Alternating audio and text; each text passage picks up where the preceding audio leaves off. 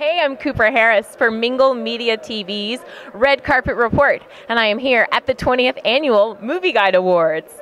I am now here with Teresa Scanlan, who was Miss America last year. Welcome. Thank you so much. It's good to be here. Yeah, definitely. Now, I'm sorry I don't know your history. Where are you from? You were Miss what first? I was actually from Nebraska, Western Nebraska, and this was the first time in 90 years that Nebraska had ever won Miss America. So it was quite interesting, a state that had never gone through this before, but it was incredible.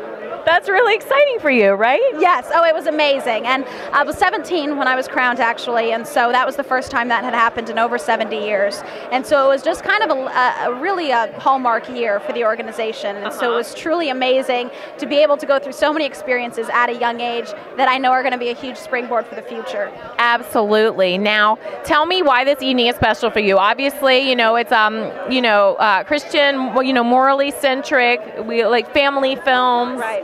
Well, out of anything that I stand for, that's absolutely the number one. I am a Christian, and I do all that I can to support that throughout the entire country. And I think that nights like this are so rare right now in our nation that actually highlight and appreciate traditional American values, morals, family values. And I think that that's so incredibly important. And it's an honor to be able to support an event like this and be a part of that, and lend my voice to those who are saying, we appreciate this and we want to see more of this in our country. I'm the middle of 7 children, and family values have always been very important to us.